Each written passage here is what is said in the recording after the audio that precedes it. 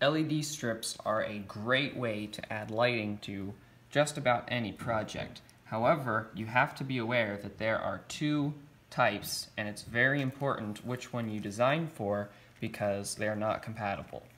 This is a basic LED strip, and I say basic meaning, in fact, I would call this one a direct LED strip because it gives you 4 wires, in this case, this will be a common anode, which means you provide a positive voltage supply for all 3 colors, red, blue, and green, and then they give you the cathode for red, blue, and green, and that gives you 4 pins. And so using a few transistors, I would say a few transistors, you will be able to independently control all the reds, all the blues, or all the greens. And you couldn't hook this directly up to a pin of a microcontroller because there's like 50 LEDs on here, so obviously that's why I said you need a transistor. Okay, but that's just because there's a lot of LEDs.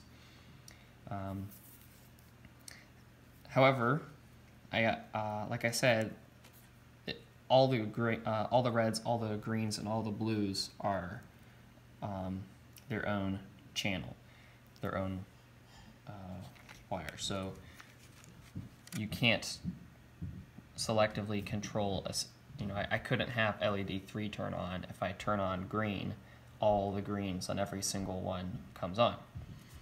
If you need more control, or you want to be able to do some fading or sort of a rainbow effect that travels down, or simply have a repeating pattern of red, blue, green, or anything like that where you need to be able to specifically set the color of a single LED, you need an addressable LED strip. Now this one's white and this one's black. That has nothing to do with whether or not it's addressable. The only way to tell well, there's 2 ways, I would say.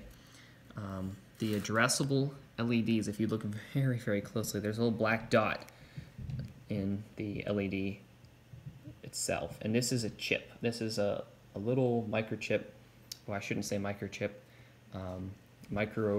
Some kind of integrated circuit, okay? And it has a serial interface on it, and there's actually a data in pin and a data out pin to send to the next LED. And so these 3 wires here are, you've got your ground is white, red is VCC or positive voltage, and then green is actually the data pin. The thing about addressable LEDs is you can't just plug this thing into a battery and immediately have light. You need some kind of controller, perhaps an Arduino, to transmit data and individually set the brightness of each LED. These are the direct LEDs, and they came with a little infrared controller, so I'm going to turn them on, and I can set the color to a few different options here, but of course notice that every one of them is the same color, even if it's fading or strobing or all, whatever it is, they all have to be the same color. Now with the addressable LEDs, I can do something more like this. Wait a second, and you'll see this sort of chain effect. So of course that can't be done with the other set that we looked at, but the addressable LEDs give you that extra control.